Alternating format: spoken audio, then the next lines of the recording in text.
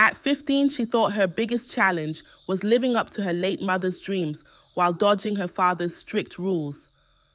But when a 22-year-old court member arrived in her village, all shiny smiles and city swagger, things got complicated. One secret glance turned into stolen moments, and before she knew it, she was carrying the weight of a decision that would change everything. Now pregnant and abandoned, she's left to face her father's fury and a village that won't stop whispering behind her back. And as for him, the charming corps member is nowhere to be found. What happens next will test her strength in ways she never imagined. Curious to see how this young girl's story unfolds. Subscribe to Vanna's Storytime for more captivating tales of love, betrayal, and the unexpected twists that life throws our way. You won't want to miss what happens next.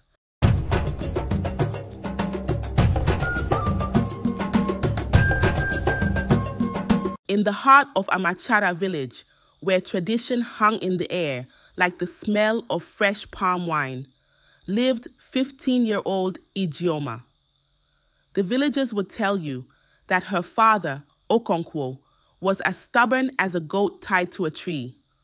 Once upon a time, he had flirted with Christianity to marry Ijeoma's mother, but when she passed away, so did his faith.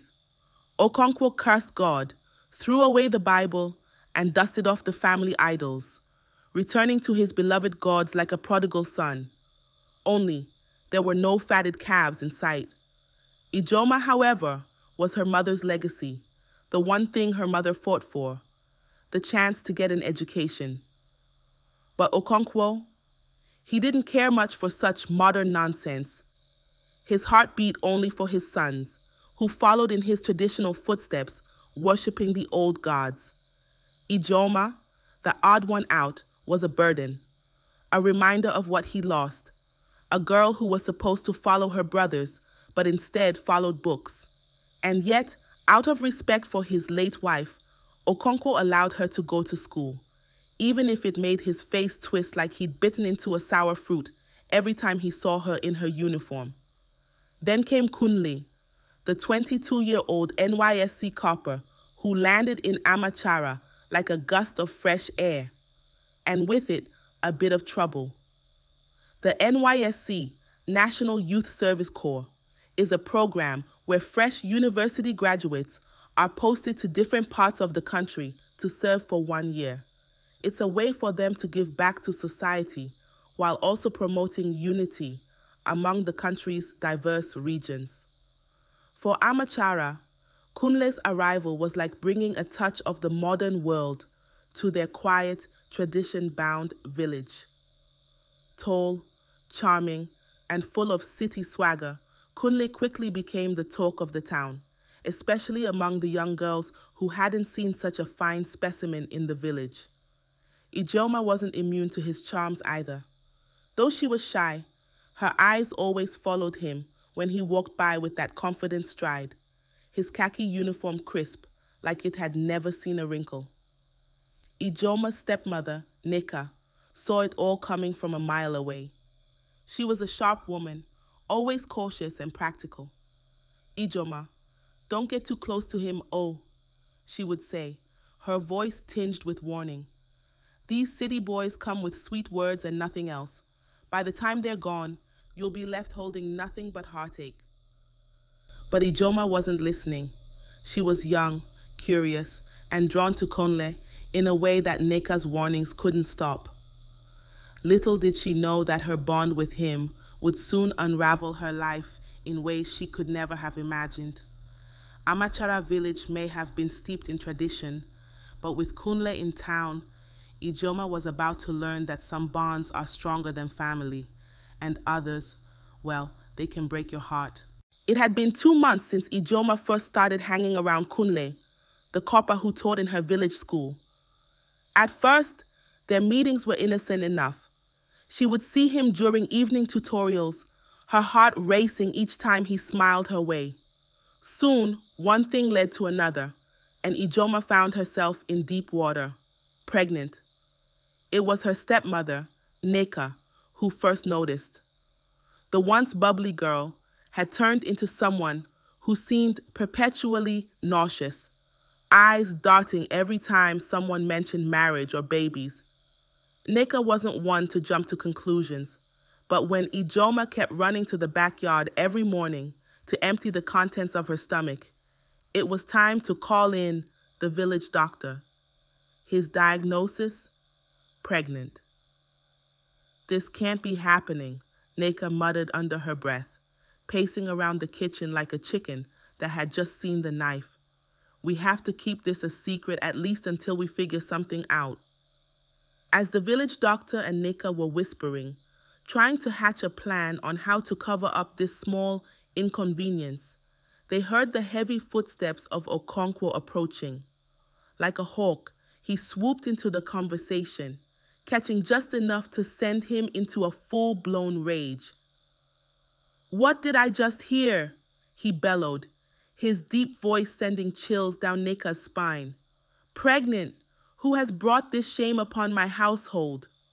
Nneka's hands trembled as she clutched Ijeoma's arm, knowing there was no escape.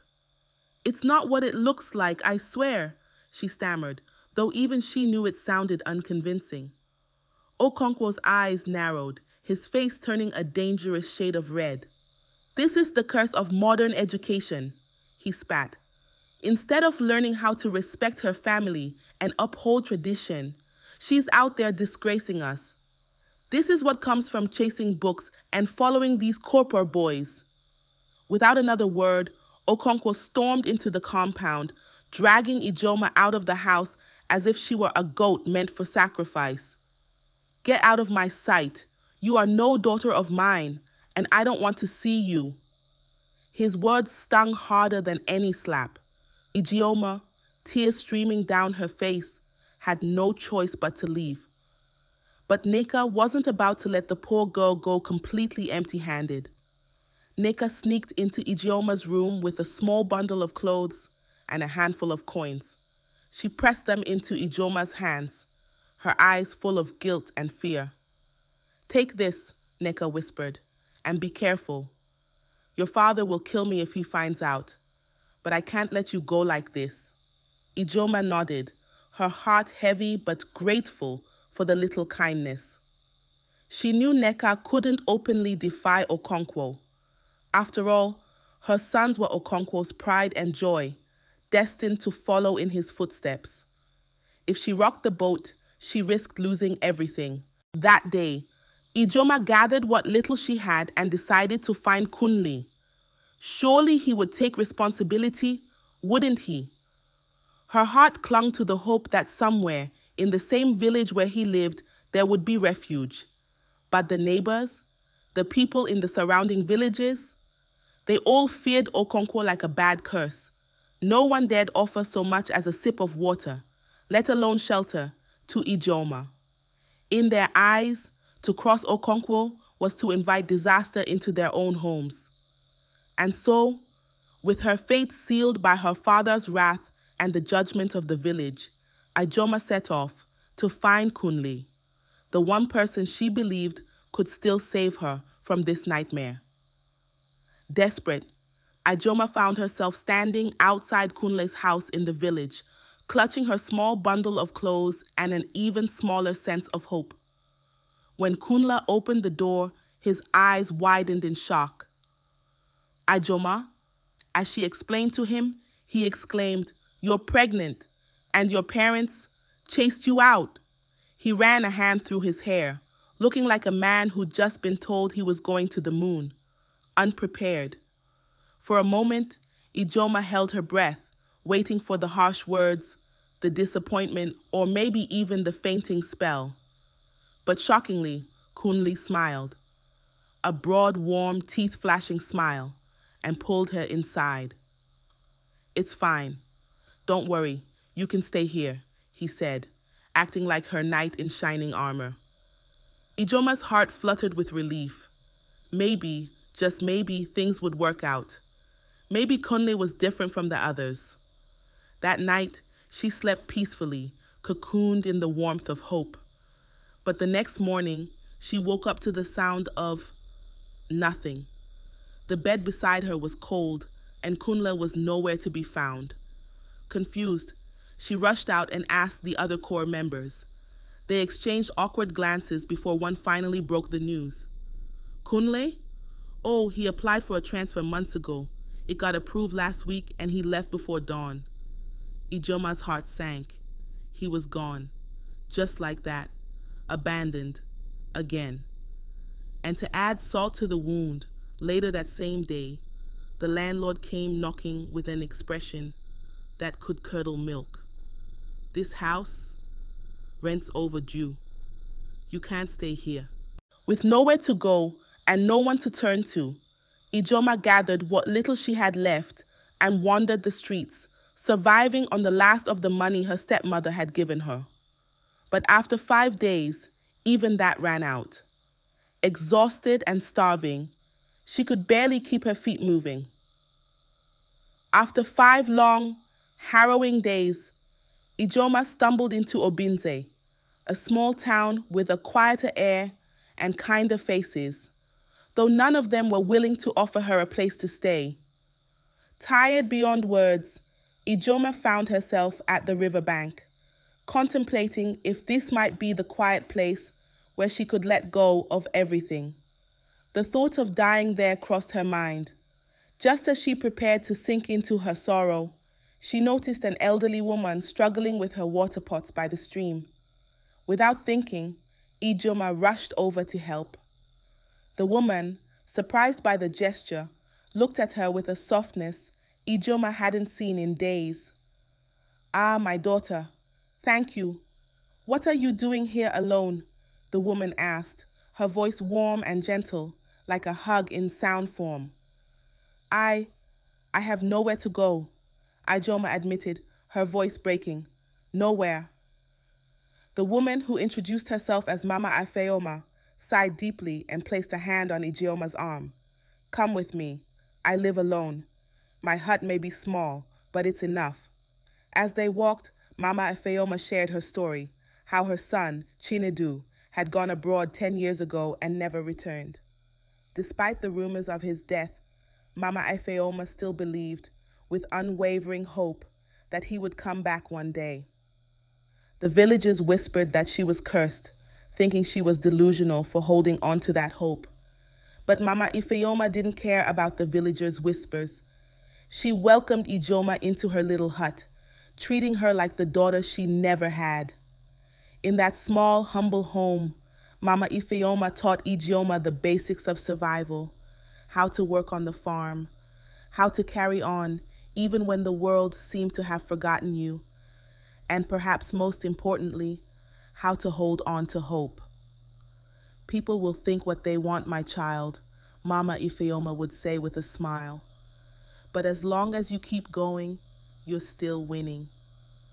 For the first time in a long while, Ijeoma felt like she had found a place where she could heal, even if the journey ahead was still uncertain.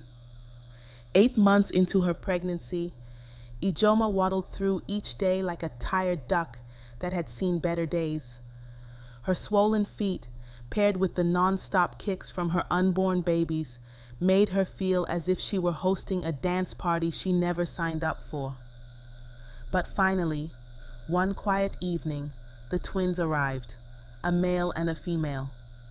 2 tiny bundles of joy, with lungs powerful enough to let the entire village know that they had made their grand entrance into the world. Mama Ijeoma, beaming with joy despite her frail frame, took one look at the babies and smiled like she'd just won a lottery. "These are the grandchildren I never had," she said softly, brushing a tear from her eye. She named them Akin and Ifeanyi, the names she had long dreamed of giving her own grandchildren, had her son ever returned home. Ijeoma, though still dazed by everything, found comfort in Mama Ijeoma's gesture. The names felt like a piece of hope amid her whirlwind of chaos. The twins became the light in Ijeoma's life, even though the sleepless nights often made her question why babies didn't come with a mute button. But for all the exhaustion and uncertainty, Mama Ijeoma was there, sharing stories, rocking the twins and offering Ijeoma a kind word whenever she needed it most. Then, as life tends to be both kind and cruel, 4 months later, Mama Ijeoma passed away. One minute, she was there, telling Ijeoma about how she believed her son would still return. The next, she was gone, leaving behind her small, quiet hut and the twins she had named. The village of Obinze gathered, as was the custom, to help bury the old woman. They dug, they wept, and they whispered. But whispers in Obinze often held more weight than facts. Superstitions were woven into the very fabric of the place, and soon the villagers' talk shifted. They'd always thought Mama Ijeoma was cursed. What else could explain her long, sorrowful life? And now, Ijeoma, with her 2 children, seemed to be carrying that curse forward. She's just like Mama Ijeoma, they said, shaking their heads with the kind of certainty only superstition can bring. First, she turns up pregnant with no husband, and now she stays in the hut of a woman who lived a cursed life. It's a bad omen. We must rid the village of her before the curse spreads. Soon the villagers gathered money. They approached Ijeoma with the same look they gave when shooing away a stubborn goat from their farms. "Take this and go," they said, practically begging her to leave. But Ijeoma, stubborn in her own quiet way, refused. "I need to stay until her son returns. There's something I must give him. I promised Mama Ijeoma." The villagers, now convinced that Ijeoma wasn't just cursed but downright possessed, had no more patience. "If you won't go, then we'll send you away," one of them huffed. And send her away. They did. With the swift, brutal efficiency of people who believe they're saving their village from the wrath of unseen forces, they chased her from the village, torches in hand. In a final act of symbolic cleansing, they burned down Mama Ijeoma's hut, as if to erase every trace of the curse they believed lingered there. As the flames consumed the small, simple home that had given her so much comfort, Ijeoma held her twins close, her heart heavy. She was once again on the road, with nothing but the clothes on her back, and the lessons Mama Ijeoma had imparted to guide her.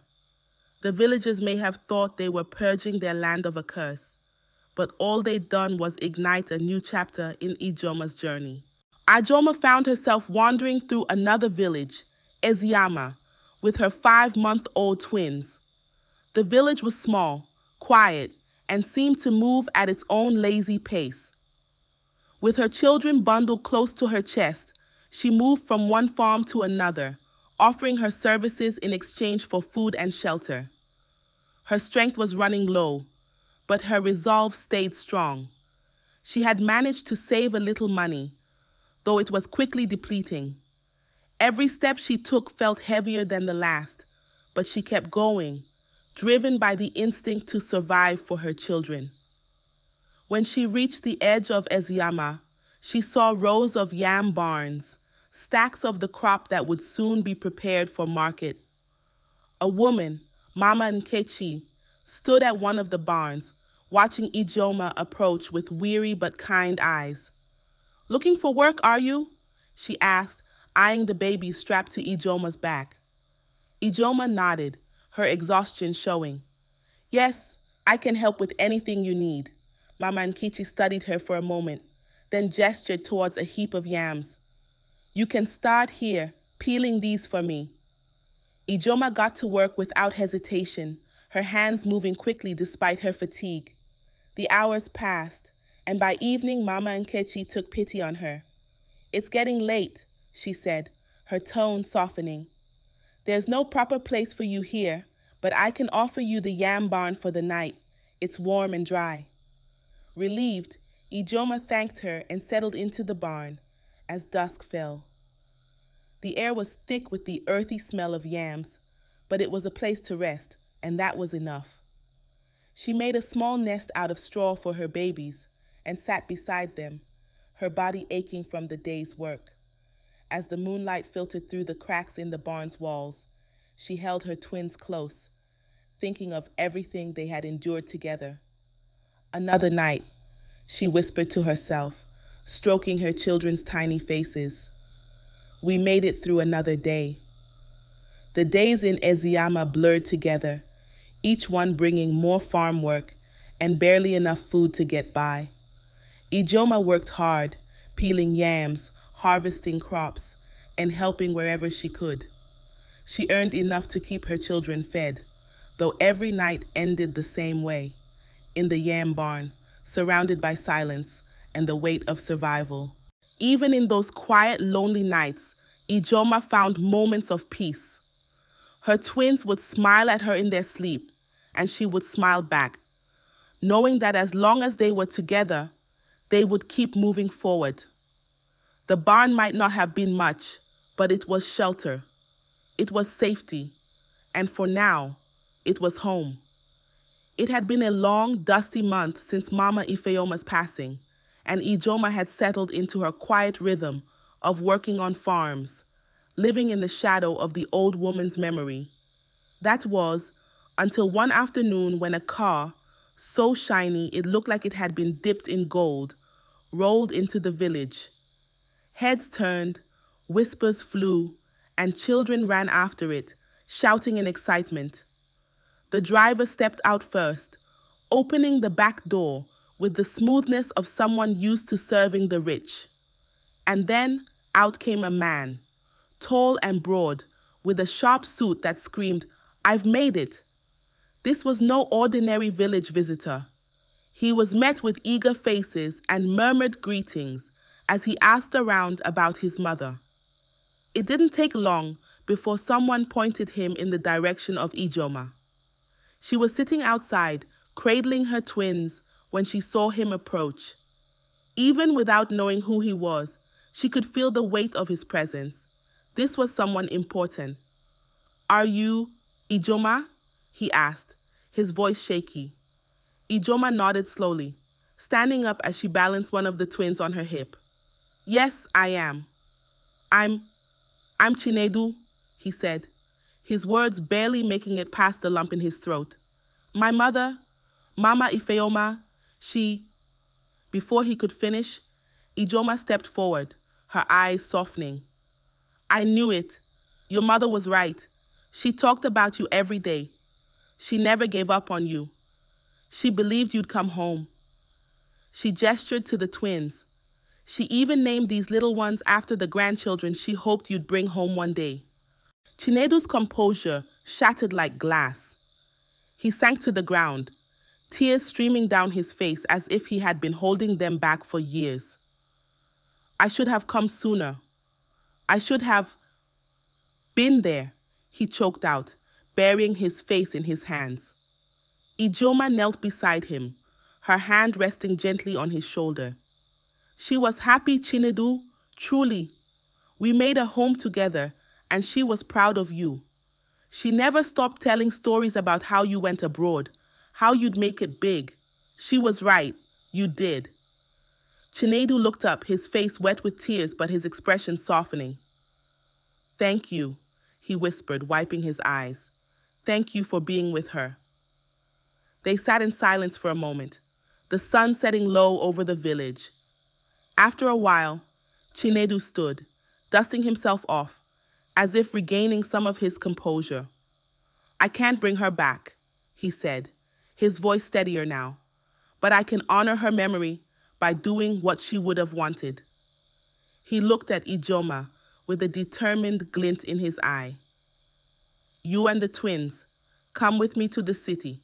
I'll help you, whatever it takes, be it your education or anything. You don't deserve this life of struggle. And who knows," he added with a smile that broke through his sadness, "we might even take a trip abroad. Mama would have loved that." Ijeoma blinked, not sure if she had heard him right. The city," she repeated, her heart skipping a beat. Her mind raced with possibilities she hadn't allowed herself to dream of in months. And maybe, just maybe, The hope she'd buried deep within her was starting to rise again. She looked down at her twins, both now fast asleep in her arms, and then back up at Chinedu, the man who had returned, bringing with him not just memories of his mother, but the promise of a brighter future. And for the first time in a long time, Ijeoma smiled. "Let's go," she said. As the sun dipped below the horizon, casting a golden glow over the village, Ijeoma took a deep breath. The weight of all she had endured, her father's rejection, Kunli's betrayal, the villagers' harsh whispers, seemed to lift with the promise of what lay ahead. She had survived storms that would have broken many, and now, standing on the edge of a new beginning, she realized something. She wasn't alone anymore.